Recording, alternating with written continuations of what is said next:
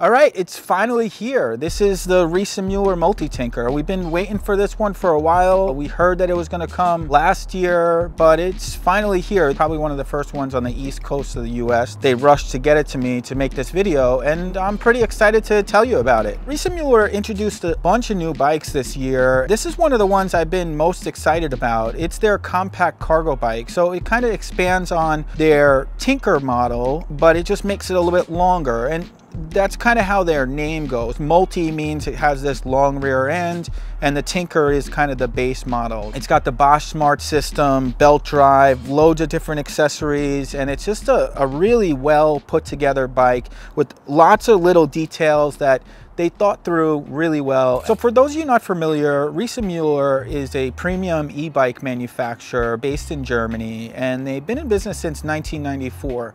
They got their start with a compact bike. It's called the Riese and Müller Birdie. That bike is a full suspension folding bike. I think one of the only ones on the market like it. But this is kind of a different animal. This bike is intended to be a cargo bike. It's intended to carry things. Whether you want to carry kids, you want to carry cargo, you want to carry a friend, it can handle it. Riese and Müller builds all their bikes in Mutter, Germany, in a state-of-the-art manufacturing facility. And they're really committed to sustainability. Their whole facility is covered in solar panels, and they make really intentional decisions about the way that they source parts and the whole supply chain. So it's one of the reasons they're kind of one of my favorite e-bike brands. Riese and Müller has a pretty wide selection of bikes and a really wide selection of cargo bikes, kind of leading the industry in a lot of ways. This is the Multitinker. They have the Multi-Charger, they have the Load in a 60 and 75, the Paxter, and another bike called the Transporter. So loads of different options. I encourage you to check them out. We did kind of a walkthrough with them at Eurobike, and you can check that video out. But I think this really complements the rest of their selection very well. Complete offering for really any walk of life. Some little quick details on it: 20-inch wheels, front and rear. It has a really low center of gravity. It's got a low step frame, so it's easy to get on and off of. It's got the Bosch Smart System, a higher level of connectivity. They have these add-on modules. You can have a GPS tracking module with all sorts of security features, lots of different new riding modes. You have this auto mode. Kind of makes it that you don't have to choose the assist level. It just really assists you however you want. This particular model here is the Multitinker Vario, meaning it has the Vario Enviolo hub. This is a continually variable transmission. It comes with the belt drive, fully enclosed, really clean, really easy to use. Probably the most popular option. But if you wanted something a bit more sporty and save a couple of bucks, you can go for the touring option. Uses the new Shimano Link Glide drivetrain. And let's get into some more of the details, and I'll kind of walk through the bike and help you understand it, and I hope you guys enjoy. For this bike, it probably makes sense for a lot of people. You live in an urban setting, you need something a little bit more compact. You want to bring it inside your apartment, but you don't want it to take up too much space. As with all their cargo bikes, they're kind of universal in their frame size, with the exception of the Multi-Charger. They have two frame sizes, but this saddle, it can go down pretty low. This is kind of maxed out here, but you can actually cut the saddle if you had a shorter rider and you wanted to go down even lower, where this can basically go down to about here. And this would be good for a rider somewhere between 5 foot and 6'5". So it's a pretty wide range. There's also loads of different adjustments here as well. So you have all these different options, so you can adjust this up and down. You can also adjust the angle. This is actually the same setup that you're going to find on the Tinker as well as the Load. And this is if you want to be in that more sporty position, or maybe you're a bigger rider, you want a little extra space. If you want to sit a bit more upright or even more relaxed overall, maybe you're a shorter rider, you need those handlebars closer to you. So there's a little pin that kind of latches this in place, which is good for safety. One of the things I really appreciate about this is it's really easy to get on and off of. This would be what it's called like a low step frame. This frame's available in 3 different colors. This is the petrol blue. It's also available in a gloss white as well as a matte gray, which is practically like a matte black color. Blue as well as the white and the black are available with this black rear rack as well as the front rack. However, if you wanted to, on the utility gray color, you could opt for the curry matte finish on there. And that actually comes from their Multi-Charger. They have kind of the same colorway there. So kind of nice contrast. I imagine if you really wanted to, you could even potentially paint the racks or something like that, but that might be too much trouble. I don't know. Just, I'm always thinking about this customization stuff. I think that that's something that we'll eventually get more into, but we'll just talk a little bit more about these accessories. This is a cargo bike, 65 kilogram weight capacity on the rear rack. So that's about 143 pounds, I think, depending on someone's size, you can fit them. This is the safety bar set up on here right now, and it has these side skirts here. It's also available with just a passenger kit, just handlebars and a pad there. You can put up to 2 child seats in here, or you can just kind of pack kids in here.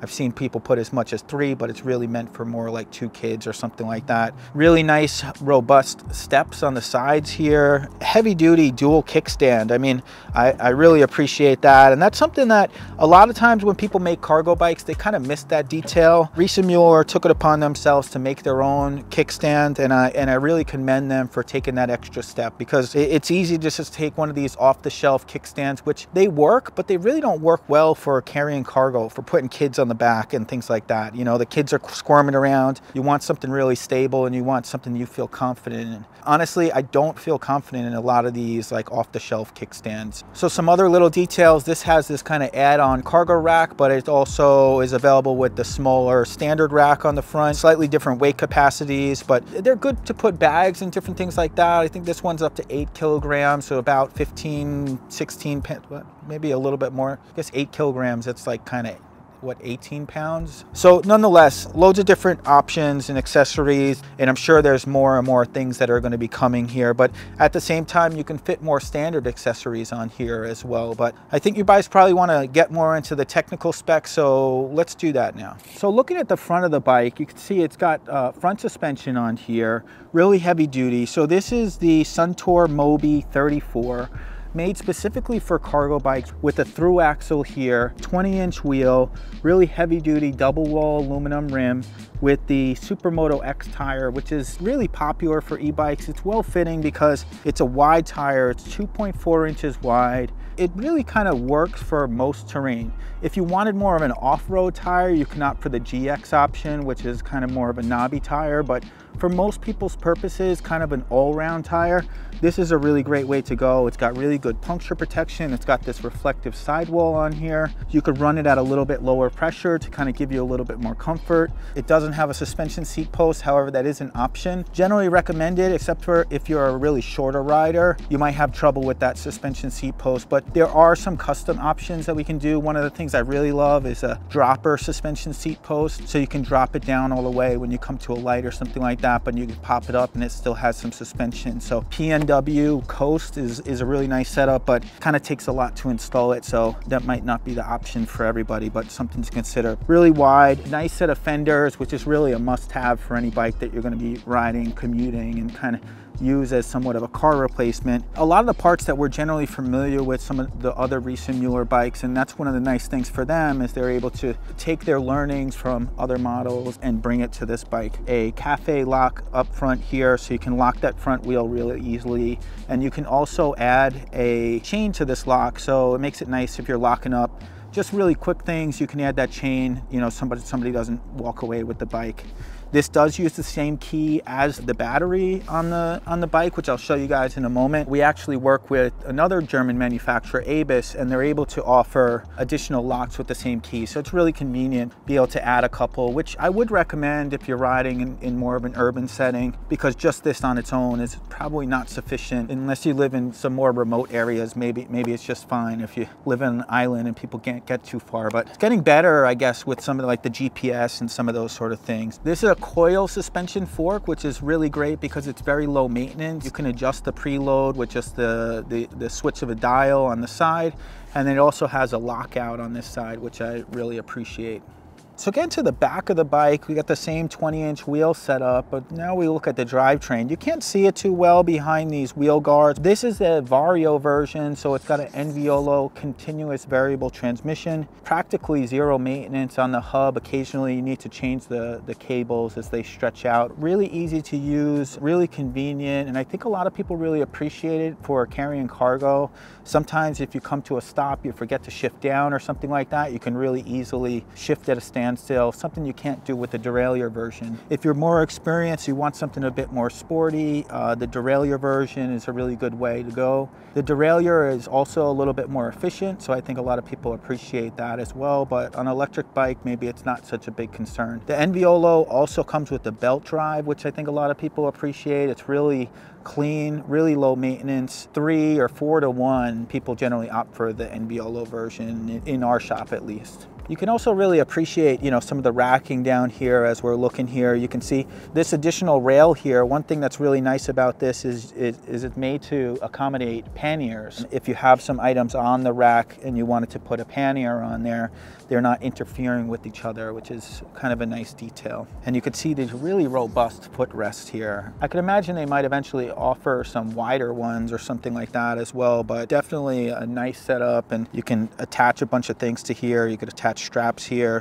And for the motor on the bike, you probably want to check it out from the other side, because as you see, it's pretty well hidden into the bike. For a lot of people, they might not even fully recognize that this is an electric bike, just a bike with a really heavy duty tube here. But let's check it out from the other side. But while we're here, you can just see this Gates belt drive. So this is a carbon belt drive. Inside here, there's carbon strands. Really durable, really long lasting, and you don't have to oil it or anything like that. And I think a lot of people really appreciate that. So you can see this is a Bosch motor, more specifically the Bosch CX motor. And this is part of Bosch's new smart system. And basically it's very similar to the previous generation 4 CX motor. It has a lot of the same specs. It's 85 Newton meters of torque, 250 watts, but really plenty of power. A lot of times people hear 250 watts, you're like, 250 watts for a cargo bike, is that enough? Really, from my side, I would put this motor against pretty much anything else out there on the market. I mean, all the legal stuff, I should say. The motor uses a technology called pedal assist. It takes 1,000 senses per second. It's sensing how fast you're pedaling, how hard you're pedaling, and how fast the wheel is moving. And based on all these details, along with what assistance level you're in, it's going to provide assistance. And it's really intuitive. Really, from my experience, the most intuitive system on the market. Some other details that are kind of unique about this new motor system. It has some different modes to it. It's available with this Tour Plus mode, which gives you a variety of different assistance levels all in one. Or you have the auto mode, which is even more dynamic. So when you're riding more on a flat ground, you don't really need so much power. It's not going to give it to you, but as soon as you need more, it's going to give it to you. You can see the charge port, which is located here. This is where you would charge the battery, but you can also remove the battery to charge it as well. So the battery on this bike is a 625 watt hours. I see you're going to probably find somewhere around 40 miles range on average out of here, but if you're carrying really heavy loads, riding at higher assistance level, maybe you're going to be somewhere closer to this, like 20-25 mile range. Here in the US, you're going to see 20 miles an hour out of this CX motor, but in Europe, it's going to be 25 kilometers per hour, which is about 15.5 miles per hour. You can check out this little cubby, if you will. It actually has a little combination lock.